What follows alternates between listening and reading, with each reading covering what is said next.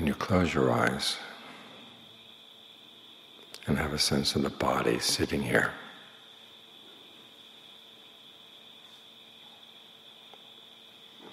as you feel it from within, learn how to perceive that sensation as breath.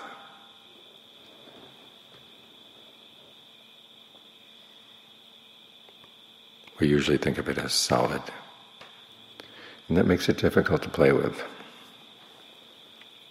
But if you realize that your first sensation of the body is energy, breath energy, then you can do things with it. You can ask yourself, does it feel tight and restricted? Well, it doesn't have to be. If you think that it's solid, then you accept the tightness as simply part of the solidity. But if you tell yourself it's breath, you don't have to accept that. Think of it relaxing, think of it dissolving the tension, dissolving the tightness.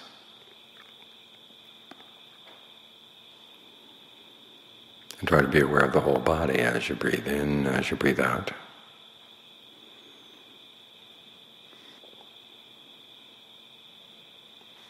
Wherever there's the slightest sense of flow, notice that. Because sometimes the breath will be still. It doesn't have to be moving. There will be still parts of the breath, moving parts. Make a survey to see how things feel in the body from this perspective.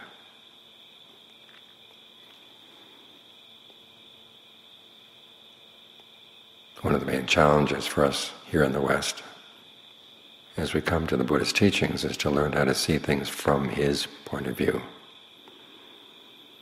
We try to force our point of view on him, and we'll find that there are things that just don't match, or things that seem paradoxical, things that seem wrong. But if we learn how to give him the benefit of the doubt and say, suppose he's right, suppose that it is breath energy, what's the advantage of that? If you can learn how to switch your perceptions, you find that you benefit.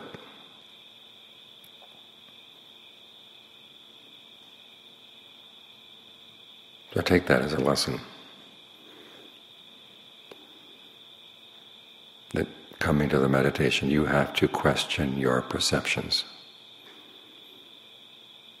Not simply try to impose them on the Buddha, impose them on the Dhamma.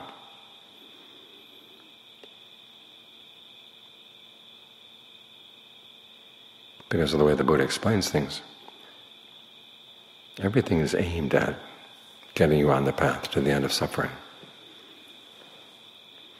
It's not that he squeezed his teachings into Indian presuppositions. Wherever he found that Indian presuppositions were actually conducive, he would adopt them. But wherever they were not, he would reject them. Sometimes it's pretty amazing thinking here he was, just a single person with his experience of awakening, taking on the totality of Indian culture,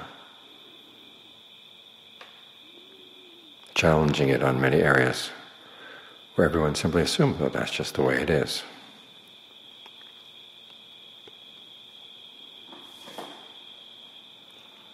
So as you listen to the Dhamma and you try to apply it,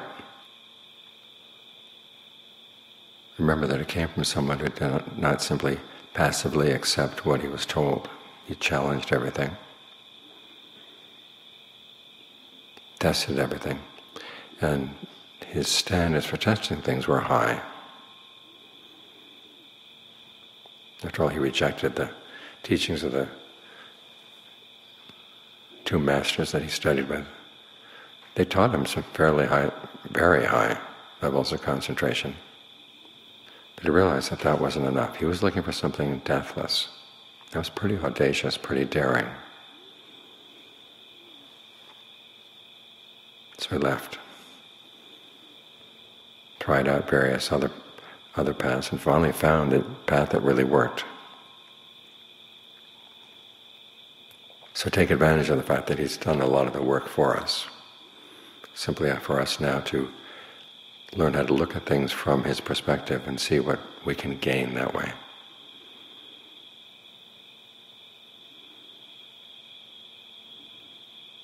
For example, with the energies in the body.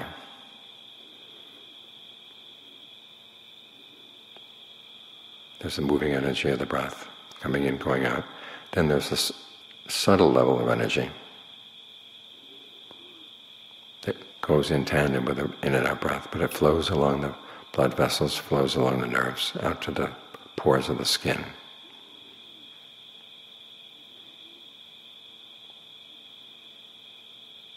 And then there's very still breath inside. As the mind gets really quiet, you can tune into it.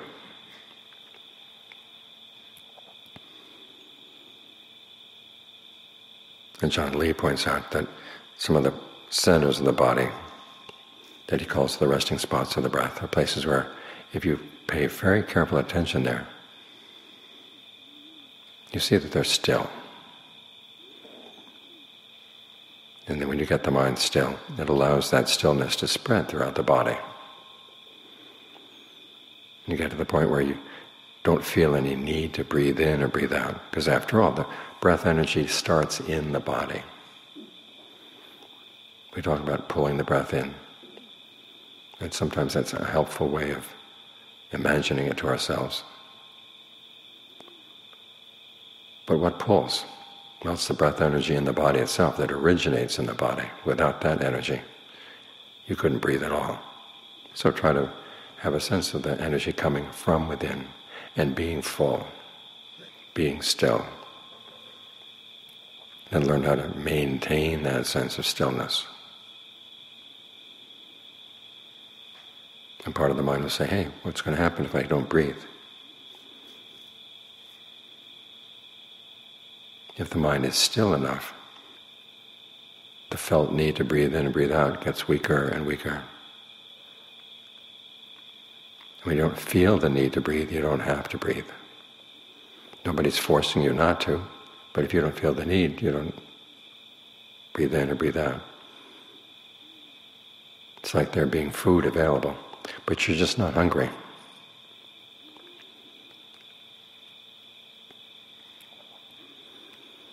And then you learn how to maintain that stillness. This is one of the other problems that we tend to have. We hear that there are certain steps in the meditation. You get the mind still, and then you get insights. And so once it gets still, you say, okay, where are the insights? Well, a good part of stillness is learning how to maintain it.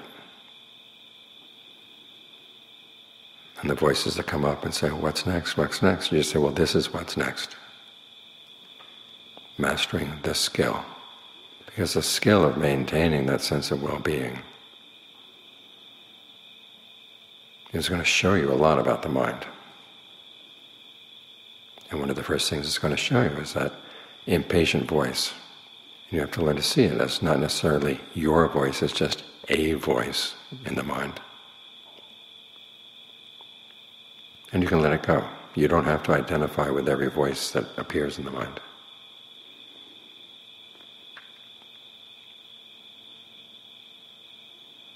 There's this area of the awareness where you're filling the body with your awareness. The still breath fills the awareness. This is where the Buddha was on the night of his awakening. It's from this point of view that he was able to look at the mind and see how it was causing suffering.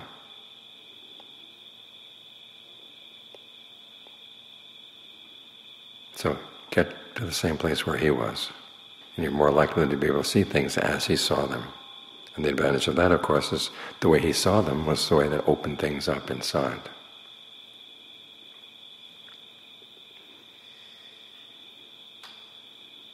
It's like going to Stonehenge on the summer solstice. They say that if you stand in a certain point, the sun rises right over the central altar. But if you're not standing at that point, you're not going to see it rise over the central altar. You say, I don't see it being in any alignment. It's because you're not at the right spot. get at the right spot, and you see, oh yes, it is aligned.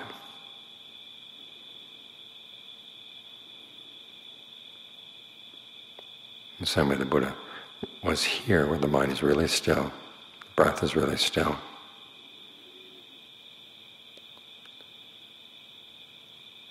That he saw that suffering is clinging to the five aggregates. So that the craving is what caused that suffering. And he saw that if you followed the path, starting with right view, landing in right concentration, you could attack the problem at the cause and realize the cessation of suffering. So try to get where the Buddha was. Learn how to see things from his point of view.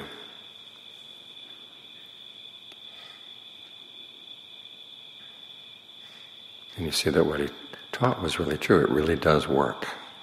That's the test. And that was the test that those other masters had failed. Their method didn't lead to the end of suffering. But as the path falls into place, you find that yes, it really does lead to the end of suffering. It's the same for us as it was for the Buddha, as the same it was for everybody in the past who followed these teachings. It's simply a matter of practicing the Dhamma in accordance with the Dhamma.